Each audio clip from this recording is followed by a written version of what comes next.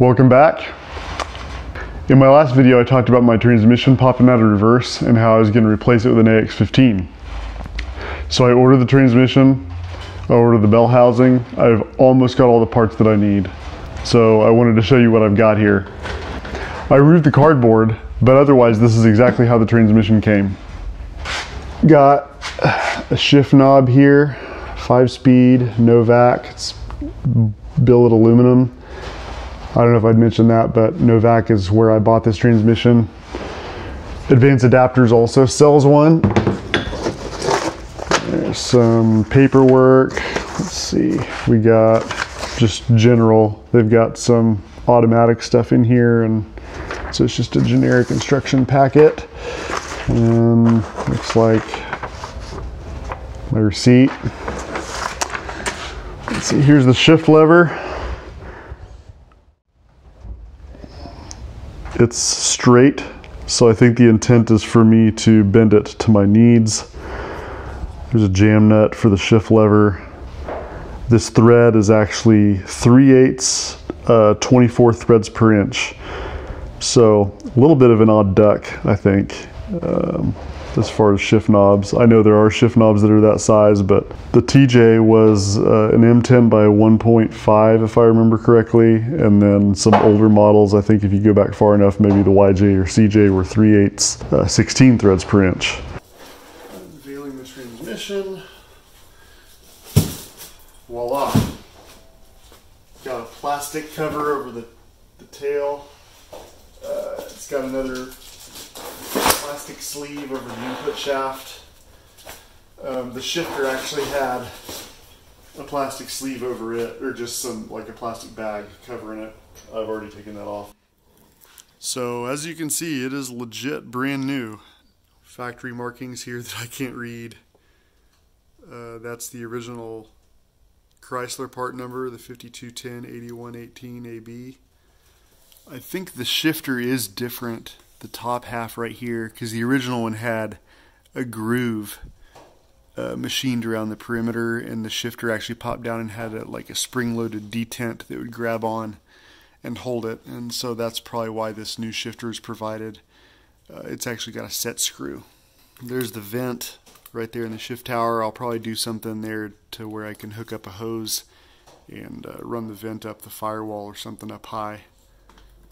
If you're familiar with Toyota transmissions, you can compare this side by side and see, at least from the intermediate plate forward to the bell housing, it's almost, I mean, it looks like the same casting to an R-Series Toyota transmission, like an R151F or an R150F or any of those four-wheel drives. The tail here is different because it bolts up to a different transfer case.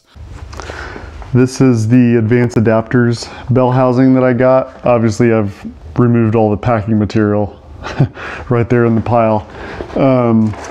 But just to go over what was in the package. So it's got this sheet of instructions. They're pretty generic. Just kind of talks about the application, dowel pin alignment stuff. It doesn't go into the level of detail that a factory service manual would, so I would recommend supplementing this with the factory service manual. I also went ahead and printed off the factory service manual page for installing the bell housing to the transmission. So this is the hardware kit that came with the bell housing. Got the pivot ball here, the release lever, the release bearing. I guess this is the clutch throwout spring. I've never actually done a clutch on a TJ before, so I'm not that familiar with all the parts. So the pilot bushing is what I'm missing. 10mm by 1.25 by 30mm socket head cap screw. So I've got those. There's 9 of those. That's what holds the bell housing to the transmission.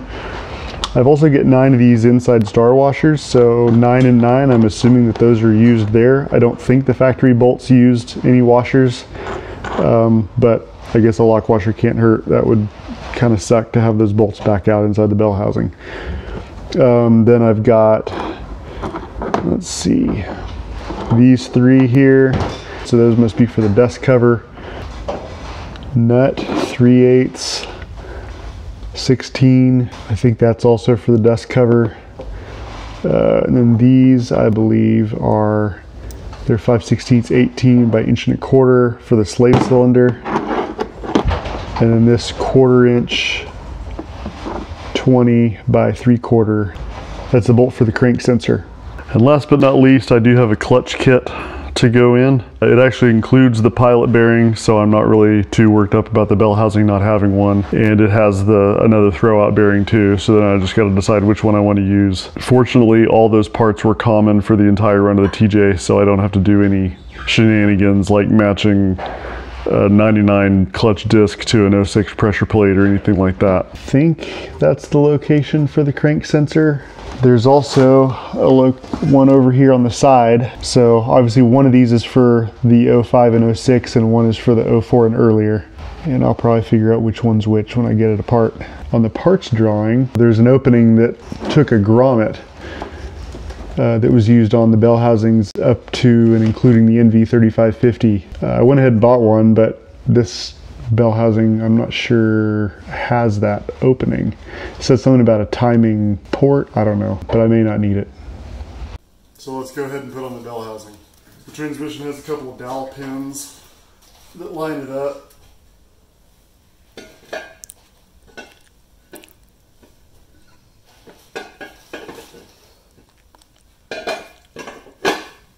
There we go. These are N8 socket head cap screws, and there's 9 inside star washers, so I'm assuming those go with the 9 bell housing bolts. I'm still going to use blue Loctite. I don't really trust red in aluminum.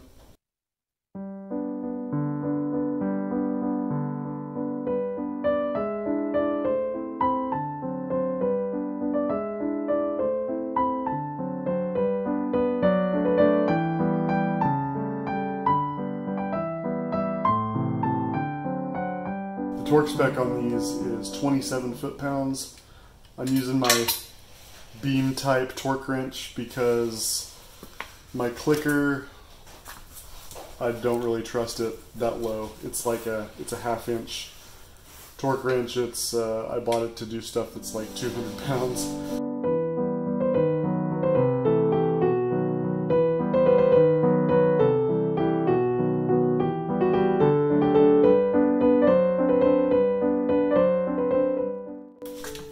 Now for the clutch release fork pivot ball. Just a little bit of thread lock over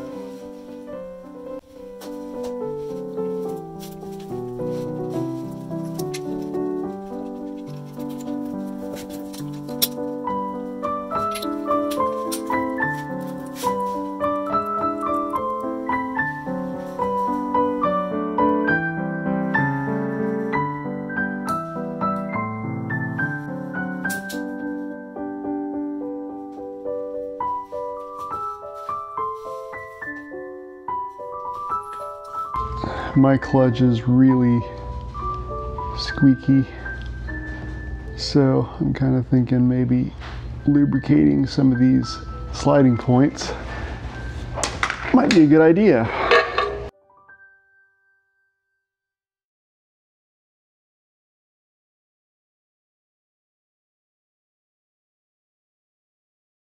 I don't know if there's a particular technique to putting this on.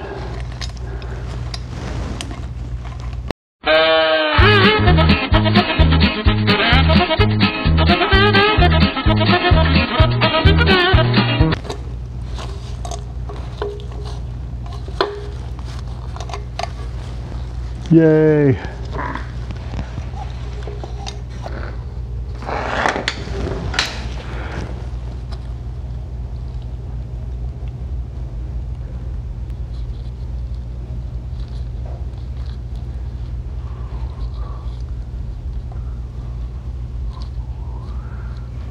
There we go. I think that'll do just fine.